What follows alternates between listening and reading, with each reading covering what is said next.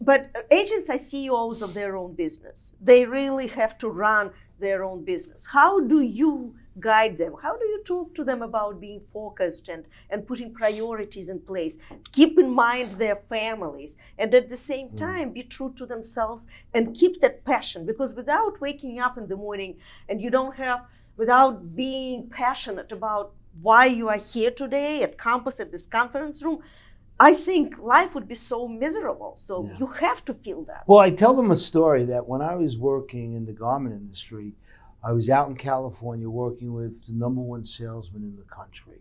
His name was Harris. And this guy was making a lot of money back then. And I asked him, I'm like, Harris, how do you do it? He goes, I wake up every day, and he goes, I just do my job, and the money follows me. And I followed that principle, and I tell this to agents all the time.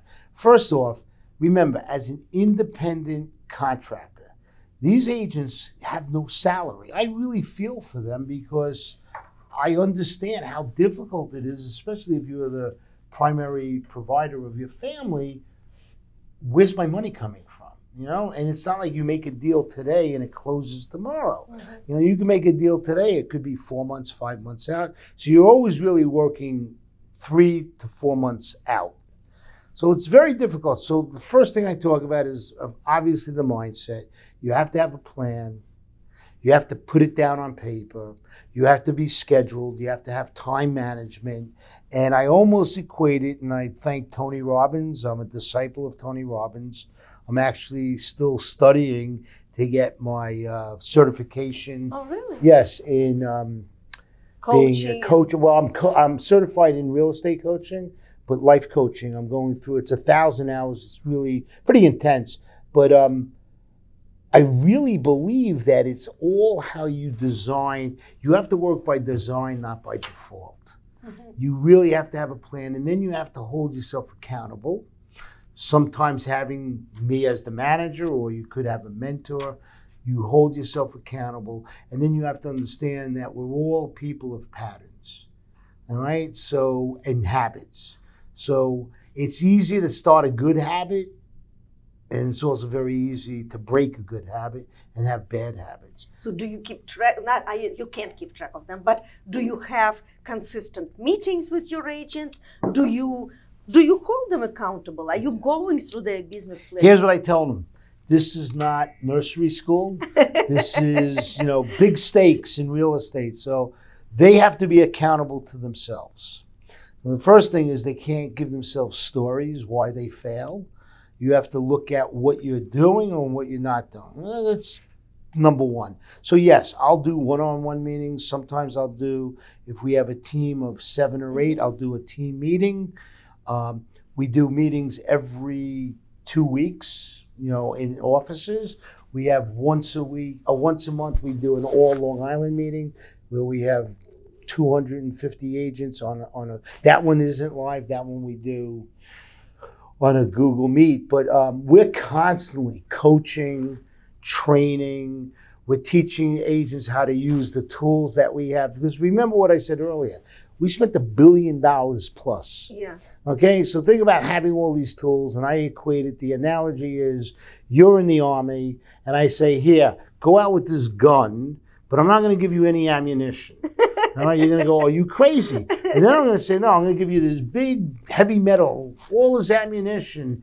Take it with you because my goal is for you to survive the battle and come back victorious. So the tools are there, but if you don't use them, all right, if you don't use them, well, you're going to be a casualty of war, perhaps. And I'm going to tell you this. I mean, when I am used to having people that work for me. I've done that all my life. So I had an assistant. I had people say, hey, do this, do that. I'd give them jobs that I didn't have time for, jobs that maybe I said they weren't worth me spending on because my time was more valuable. But when I came here at Compass, I was like, wow, I'm really behind the curve here. I need to learn more about a skill set that I haven't spent any time with because I had people doing it for me. So what did I do? Do you think I felt bad for myself and go, oh my God? No. I hired a tutor. I still use that tutor once a week. You do Salesforce? I do it all. I mean, I'm on my computer probably now 50 to 60% of my time if I'm not in front of agents. So I do it all. Do I know it all perfectly? No, I'm always learning. But here's what I will tell you. What I love about real estate is that real estate could be done any time of the day. Now, you can't be in front of your audience at 3 in the morning, but if you can't sleep, which I don't sleep very well, I can be up 3 in the morning. I can be doing work on my computer. That's not healthy, Ed. Well, it's true. It's not. It is not. And that's something that we'll talk at another time. But the good news with real estate is you really can schedule time around your schedule. Right. All right. And so you can integrate personal and business because it's just moving time around.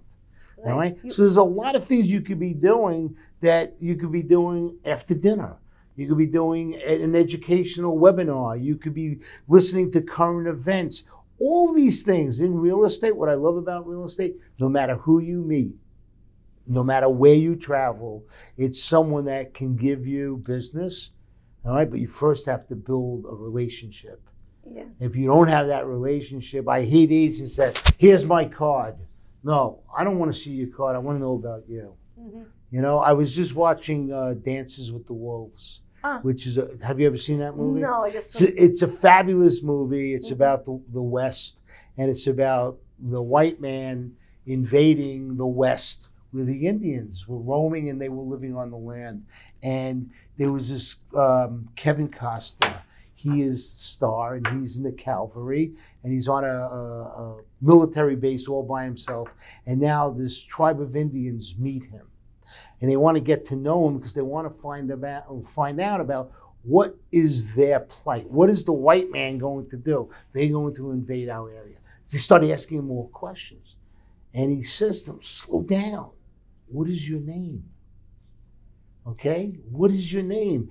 And when you look at that, think about it, because most people, they're not thinking about making the relationship, understanding who you are. They're thinking about how am I going to benefit by knowing this person? It's the wrong way of working. The right way of working is, I really don't care. Let me get to know this person. Let them see who I am. And now you build a bond. From that bond, you can have lifelong relationships. All right. And that's really, that is teaching people, because you'd be surprised. People in sales, they feel pressure. It's the worst thing to have, pressure. To feel like I got to make the sale. So relax, deep breath, enjoy the company, be yourself, and the rest will all follow. And I agree with you. And I believe strongly that relationship is the foundation of anything at all, if you are in sales. And that's how I used to build my business, and that's how I was building Long Island. Right. I invested myself, my energy, everything I know into the relationship. That's why, if you look at Long Island right now, it's doing so well because the base, the foundation is there, which is relationships. So but I think, forget Long Island, I think in general, it's about relationships. Will relationships always get you to the promised land? No. But it helps. Well, it does help, but I will tell you this, along the road that you travel, you will meet incredible people. And that is the learning experience.